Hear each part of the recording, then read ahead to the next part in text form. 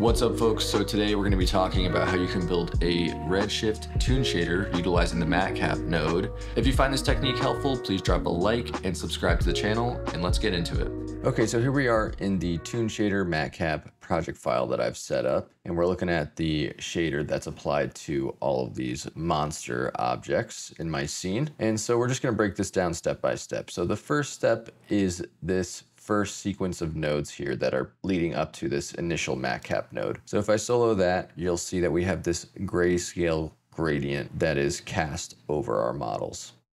This is all being built off this initial texture image. You can actually find this in the Redshift manual on the Maxon site. It's just this image file here, and I'll link to it below in the description. But you're gonna plug that into a texture node, and then that's gonna go into a grayscale ramp, and then that ramp is gonna go into a matcap texture parameter. And then when you go to the ramp, you're gonna wanna make sure that all of your knots are set to the interpolation type step. And then I made it grayscale so that we can then recolor the ramp later on, right? And I guess really quick is if you select that matcap node, you could change the rotation of your matcap right to reflect the light a little bit differently, or just change the way the gradient lands on all of these objects.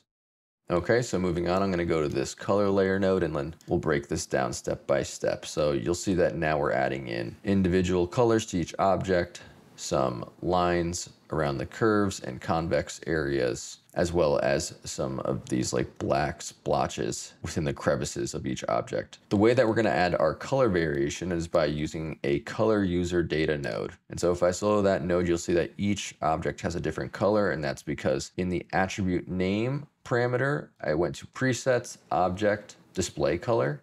Now you can change each object's display color by selecting the object in the object manager, going to basic, going to display color, custom, and then you can change it to whatever you want, right? And that will be then reflected in your material. And this is really great because then you can have a ton of objects in the scene with the same material, and they can all have different colors. So the next layer is a curvature node that's plugged into a ramp, and I have this curvature node set to convex. And so I'm just selecting for these convex portions of each model, and then that is gonna go into the color layer node and be added over the top. Now you could multiply or subtract or add a color to these, right? And tint your object in various different ways. Like if I wanted to take this ramp and make this color this neon blue and then go back to my color layer node, well, you wouldn't see anything because that color doesn't want to appear.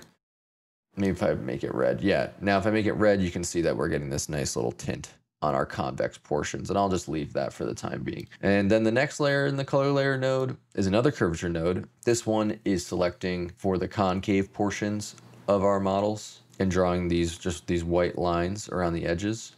And if I select my color layer, you can see that we're kind of highlighting these portions in the models.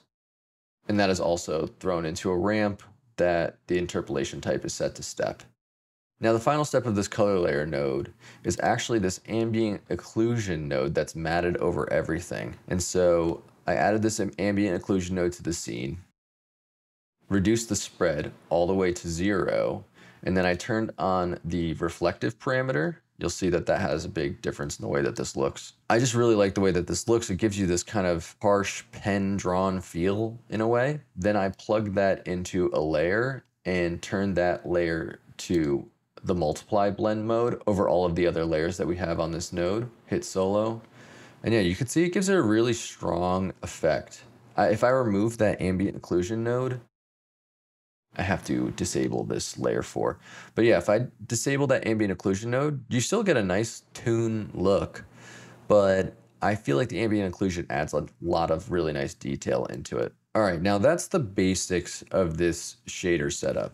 You could obviously go in, tweak all these parameters, add other layers of curvature nodes, maybe add some noises on top of this. You could keep on layering things. But moving on, there are a couple more things that we can do to this setup. The next thing that I did is I duplicated my whole matcap setup, right?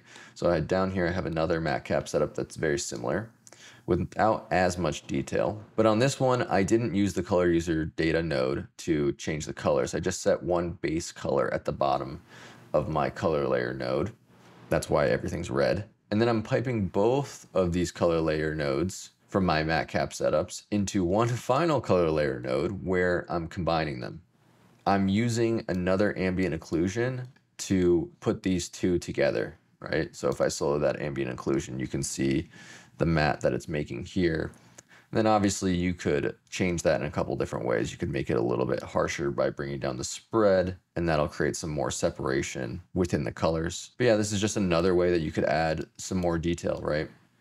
And then the final thing that we could do to push this a little bit further is to drop down a Redshift standard shader. You're gonna plug your color layer node into the color parameter here.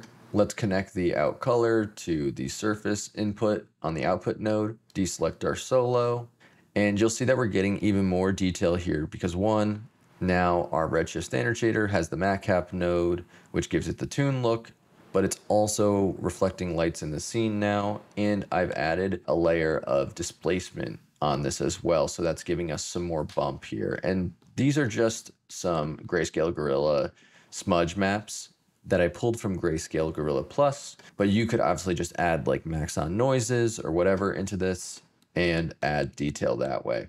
I'm gonna go back and drag our initial color layer node into the color parameter of the standard shader, because I kind of like that look a little bit better.